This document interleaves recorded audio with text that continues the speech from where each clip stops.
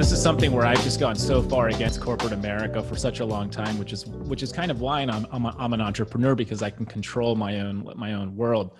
But to me, it was like, I remember going to even visit friends at Google, and they would be like, look, it's so cool. There's people playing volleyball, there's swimming pools, you can get your hair cut and your dry cleaning, and the food is taken care of. And it's not just Google. This is basically Silicon Valley in a nutshell. And I looked at it like, do you not see what's happening here? They're just trying to keep you here.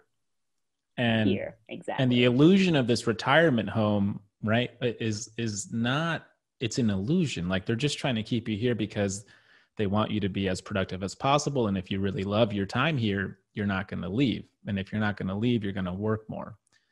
And I think for companies, it's really important to not solve for how do we make our employees more productive, but solve for, let's make our employees really happy. And a byproduct of that will end up being productivity. Because one of those is honest, and the second one of those is, and I think it's hard. I mean, look, I think at the end of the day, we're in a capitalistic society. It gets super difficult to try to balance the two. Hey everyone, thanks for checking out that clip. If you enjoyed it, be sure to hit the like button down below. And if you're interested in hearing the full episode, it's out right now on our YouTube channel. We've had a lot of great guests come on this show before, and we've got a lot of great guests coming up in the future. So hit subscribe so that you don't miss a single episode.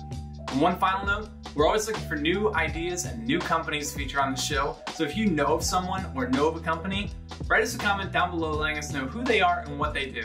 We'd be happy to have them on the show. Till then, I'll just be here waiting for your comments. So, see you later.